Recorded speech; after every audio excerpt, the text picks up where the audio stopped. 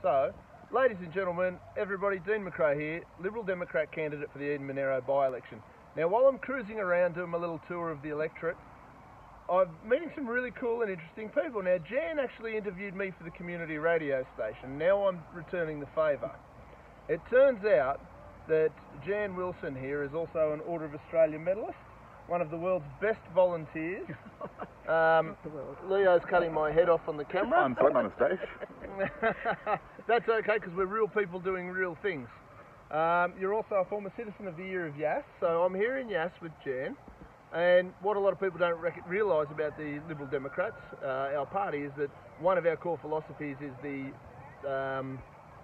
want to remove government from your life, but we want to replace it with volunteerism and charity and people doing real stuff. So Jan, what's it like being a superstar?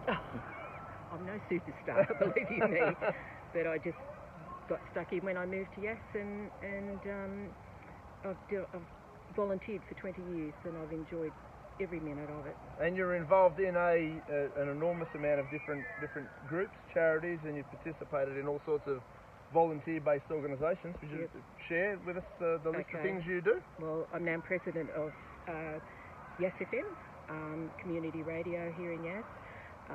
I'm president of the RSL Women's Auxiliary, and I'm also a legatee, looking after 13 widows between my husband and I, which we love doing.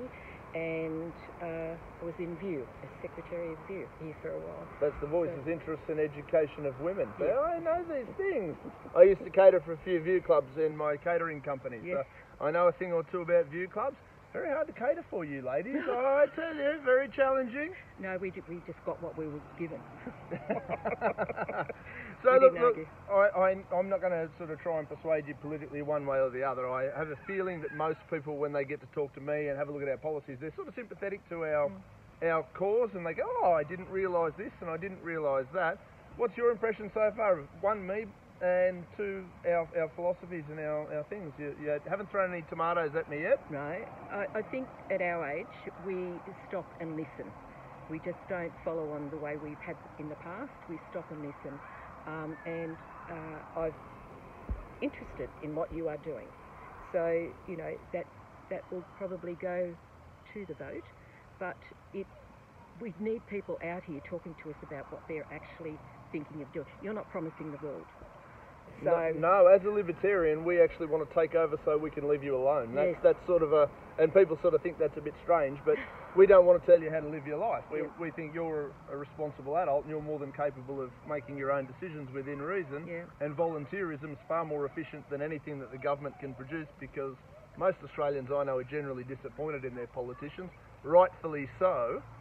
So I'm not going to promise things that there's no chance in the wide world of us ever achieving. I'd just rather put you in a position to achieve what's best for your life. Well, that would be good. And I think as you get older, you start thinking about what's going to happen in the next few years and who's going to do a good job for you. And I think that's important, to think about the vote before we actually go to it, because you are taking over from someone who was very well respected in the area. That's right, and the interesting part is, I mean, whether you're Liberal or Labor, everybody I've spoken to had nice things to say about Mike Kelly, so he's obviously doing a good job.